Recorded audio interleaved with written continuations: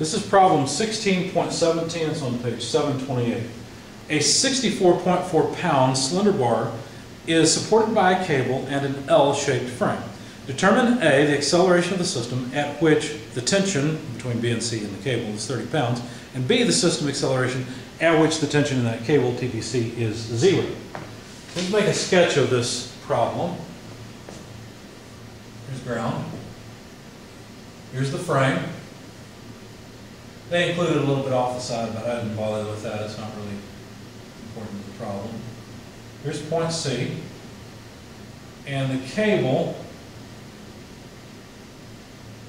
connects over to point B, which is a point on the cylinder bar. It goes down here and pivots on the frame. Now this is a 4-3-5 slope, so 4 here, 3 here, 5 on that side. And we've got the slope.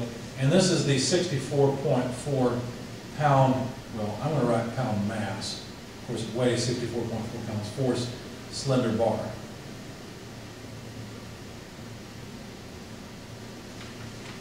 Now the distance here is 4 foot, and they've made this easy for us so that that makes this distance 3 foot, and of course the length of the bar 5 foot. Now I'm going to define this dimension as L, and I'm going to define this dimension as H, because I prefer to use symbols in my equation. All right, so we want to find one, acceleration in the x direction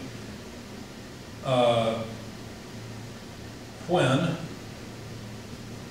TBC equals 30 pounds force, when there's 30 pounds of tension in that cable, and 2, the acceleration when TBC is 0 pounds force. That's what we want to find. Let's start off with a free body diagram and a kinetic diagram. And let's see, a y, a x, weight acting in the center, and tension from the cable.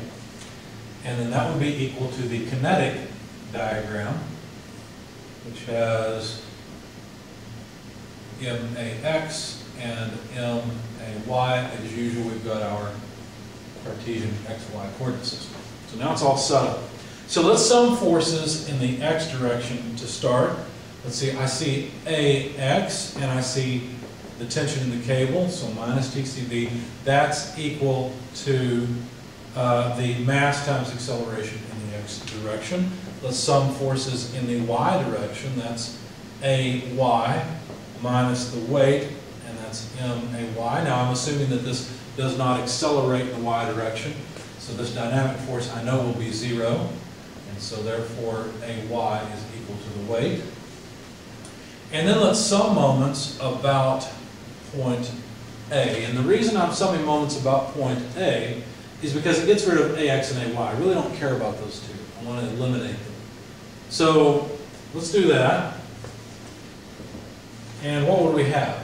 Well, let's see. Negative L over 2 times W. Remember, L is my horizontal distance. The center of gravity of the bar is acting, or the center of gravity of the bar is at the center of the bar. So that's just 2 feet over. It's 2.5 feet up the incline, but it's just 2 feet over in the horizontal direction. That way I don't have to deal with sines and cosines. I just want the horizontal moment anyway of the weight W. So that gives it to me, and of course the weight causes a negative moment if counterclockwise is defined as positive.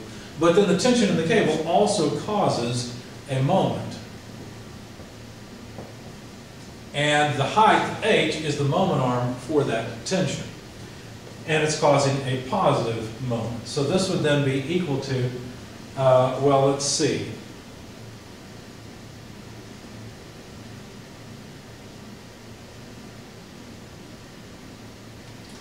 I just realized that I know what it is.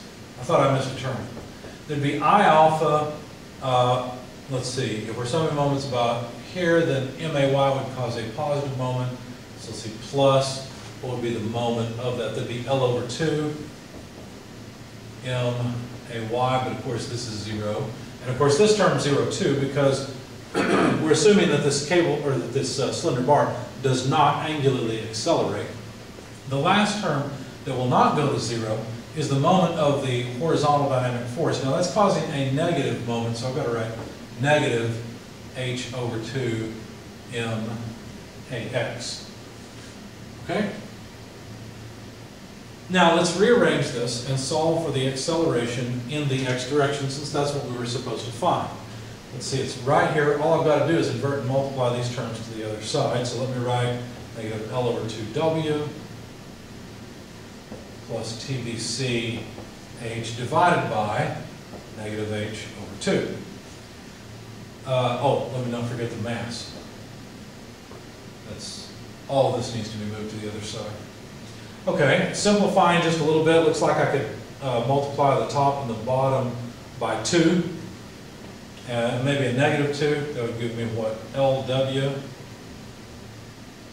minus 2 TBC h divided by, let's see, multiplied by, so that's mh. Okay. And so now to calculate the acceleration in the x direction, all I have to do is plug in numbers. The length L is 4 foot. The weight is 64.4 pounds force. Notice it's not pound mass because the equation called for weight. Minus 2 times the tension. Now for question 1, the tension is 30 pounds. So 30 pounds force. H is just 3 foot. Divided by the mass, but the mass is 64.4 pounds mass, not pounds force. And then h is again 3 foot. Now notice that the feet all go away and we're left with pounds force per pound mass, which we need to convert to feet per second squared. So let's multiply by 32.2 pound mass foot per second squared per pound force, and then we've taken care of our pound force pound mass problem, and we're left with feet per second squared. As a matter of fact, this comes out to 12.93 feet per second squared. And that's the case when the tension in the cable is 30 pounds. But what about when the tension in the cable is 0 for question 2? Well, in that case, this whole piece is gone, and we just have LW over MH.